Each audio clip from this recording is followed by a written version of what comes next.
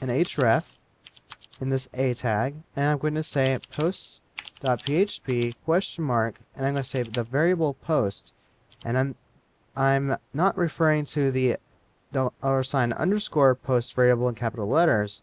That is through a different method that you use in forms. So this will be a get variable, and the get variable inside the array will be called post.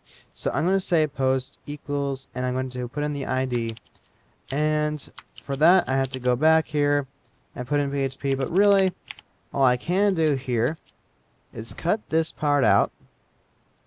I can go here, echo this part in single quotes, and now I can go ahead and echo out the ID. So I'm going to say row, I'm going to say ID in capital letters, and now I can save, refresh.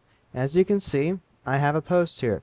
Now if you looked down here where the URL usually pops up at, you will see that when I have my link over it, you will see that it says 4 under post if you're on the highest quality that I'm uploading, and if I click here where I just have my mouse over it, you'll see 3, and if you see here it says 1.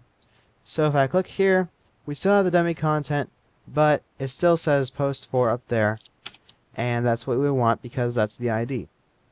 So inside of our post.php, first, because we are going to be asking the database, we're going to need to grab the linking information. So we can copy that in, but we can actually cut this out, say include, if you remember this, and I'm going to say connect.php, and I'm going to save, and then I'm going to make a new file simply for connections, and I'm just going to call it connect.php, and I can just paste it in, I can save, exit, and forget about it, and then just include right here connect.php, and everything's clean with that. So the next thing is we are going to be fetching the information that we're going to use in the page before we actually send the page data. So what we're going to do here is first we are going to put in our new query here, so I can show you how the new query works. So I'm going to go to the joining query, select the entire thing. I'm going to leave it in these broken line segments. The SQL interpreter does not care. And now I can save it, but I still have yet to remove this part right here. And right here, I can just say echo row and post name, because I made sure to call it post name up here in my final result. So I can save, I can show you the main blog page. As you can see, it's still the same, the username is still there, and everything is happy, and we only have one query going on here. So I'm going to copy this information right here to use in my query up here. So I'm going to do this. I'm going to cut out the spaces here, and now I can go ahead and preserve the information. Now the information is coming out of an array, so I'm going to make an array beforehand just to be safe if we do not get any results. Now if I tried referring to row after this point, like right here at line 22, I might have an issue because row might be deleted because it's no longer used in this while loop, or it might be set to null because the next loop might not actually refer to anything. So I'm going to say that my post data equals an array, and I'm just going to leave it like that, and I'm going to say post data equals row. And now at this point, at line 22, I can refer to post data and safely get the row information. And the thing is here, I need to select only one row. So I'm going to stick in and make sure you get this in the right order. It has to be after all the inner join stuff and before the order stuff.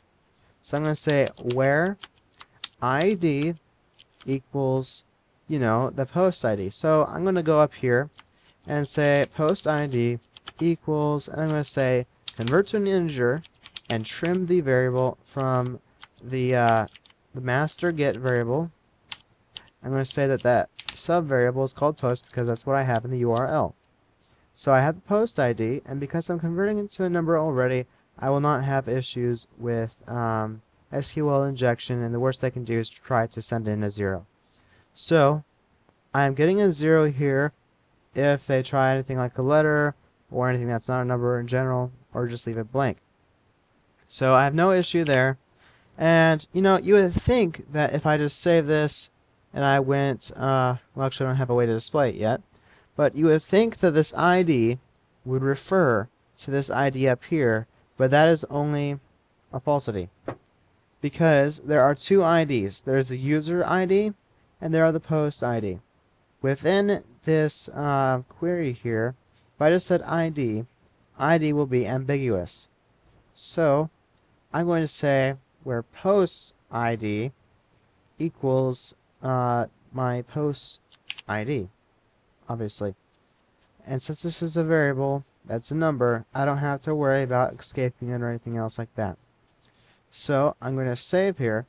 And that was kind of like the mistake right there. If I just left it as ID, it would not work. So now I can get my post data, and I'm going to say here in my title tag, which will show up in the tab title right up here. I will make it say post title, I mean not post title, blog title, and then it has that lead to symbol there. I'm going to say the blog, well actually the post title there. So I'm going to go back in PHP and paste in my ability to echo out the title. So I'm going to say echo HTML entities because our title can have special characters. I'm going to say $_ and it's not $_ actually, it is post data. So I'm going to say post data, and remember I said title because it is title up here in the identification that we're going to use in the end. So if I save that and I go here, you'll see that in the section up here that it says jobbies go to 10 on Sundays. It also says it up here in the Firefox title bar. So we now know that we have got the information and the correct information. So what we need to do here is go ahead and continue putting in the information. Now one thing that I had different in my base HTML and with the blog is that I add to the blog the ability to have the date. So I'm going to copy that real quick and just copy and go down here, and it's after title because we do not want to go after the div because that's after the post, and the div is completely separate because it's a blocking element and not an inline element. So I now have the date, and if I refresh after saving, of course, I can see wrote title, blah blah blah, on this date, but it seems that because I'm using the variable row, I'm not getting the correct information. So if I just change this to post data, everything should be happy, and as you can see, this is Friday 25th. So I'm going to go back here, and I still have all the information, but I'm going to be referring to the title with the post data. So I'm going to say, again, in PHP, and instead of echoing it